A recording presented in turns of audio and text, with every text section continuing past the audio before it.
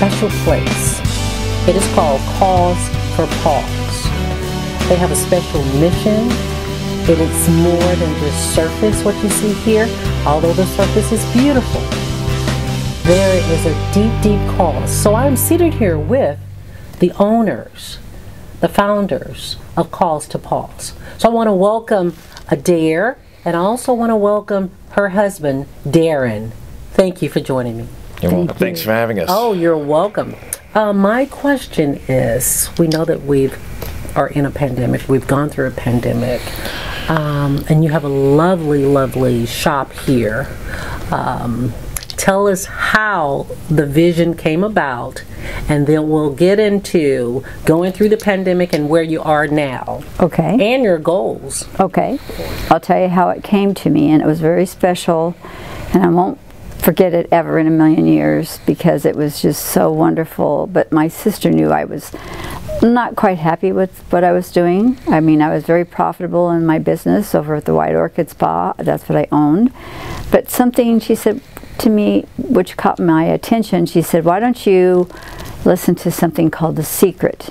And so I did. And I listened to that beautiful, magical, wonderful music, and it just sent my soul into the universe. All night long I listened to it play over and over and over again. And I felt that feeling of, okay, when I woke up in the morning, the next morning, I said, this is something special. And I said, I know what I'm going to do. It just came to me like a bullet. It was just like, I want to open up a thrift store for animals and, you know, have people bring in, donate things to the store. I sell them, I turn it into cash, I give it to the charities, and then I'm helping. I'm making a difference. I'm going to be worth something soulfully, not money-wise, but soulfully. And my wife sold high-end women's clothing for a long time before she started her successful spa. And I knew she had clientele, but I was uncertain just how the outpouring of the public would be. You know, her clientele would be loyal to her, but you know, how many people would donate clothing? How many people would donate gently used items and decorative items and jewelry and furniture and everything you can think of? And they came and they donated. The people of Lincoln and the surrounding areas have been incredibly generous. It's important to remember too that we do not own the stores. You cannot own a charity. We simply direct a charity. She's the president. I'm the vice president and the treasurer, and then we have other directors on the board and secretary and things like that. But it's just been amazing, the generosity of people. And she always wanted this store to be not like your typical thrift store, you know, that kind of, you know, things are a little shabbily presented. It's not about presentation. It's just you find something, you buy it, and then you leave. You come in here, it's service orientated, it's clean, all the clothes are inspected, they're steamed, they're laundered. Anything that can't be sold at this store that we feel like is not going to fit our level of quality, we give away to churches, to other charities where it can be of some use. Then you would pass it on to another, like Salvation Army, or the Indian Center is a good one. Also the Afghan people that are now coming into the United States, they need help as well. So we send things to them too. That's wonderful. How was your business affected by the pandemic? Did you have to make any changes, modifications? Yes.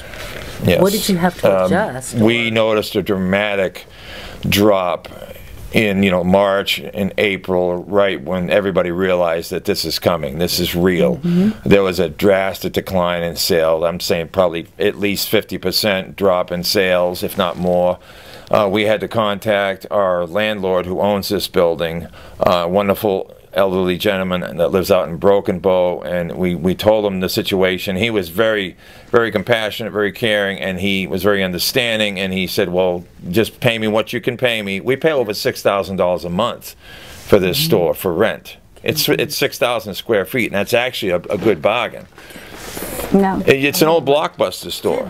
It's an old Blockbuster store. Yeah. So, I guess it's capitalism, but it's become something that's been a compassionate project. So we noticed that decline during that period, and then at the same time, people realize that they need to start watching the money that they spend. You know, there were people going buying toilet paper like crazy, but they still needed other things.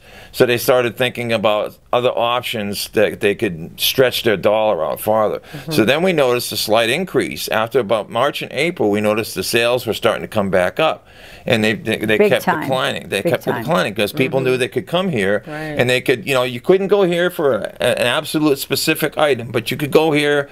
And you know, you can't always get what you want, but sometimes you get what you need. You know, Mick Jagger.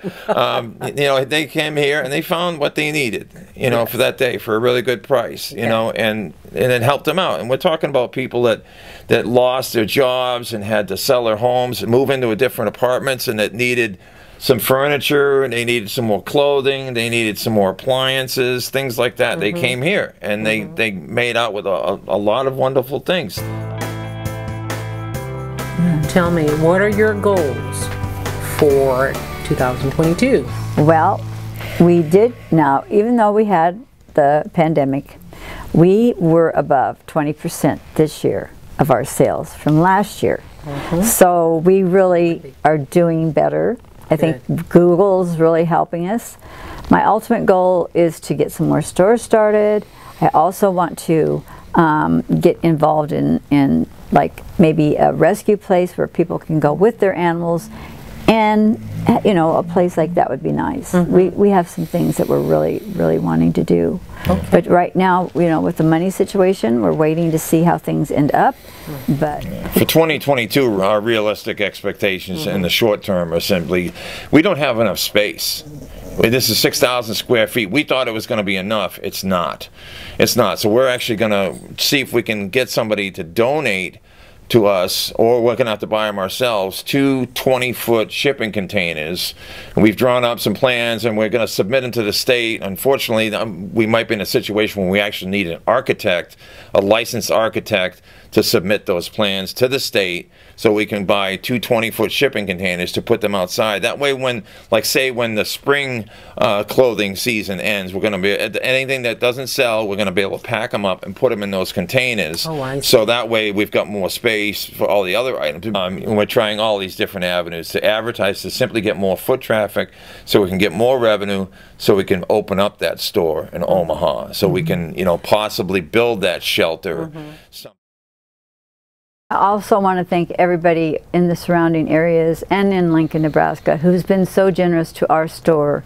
You've blessed us with many items that we've been able to turn these items into money and help these precious pets that we love so much. We love them dearly. We love you for coming and caring about the animals, for shopping in our store, for supporting our store. It has just means so much to me.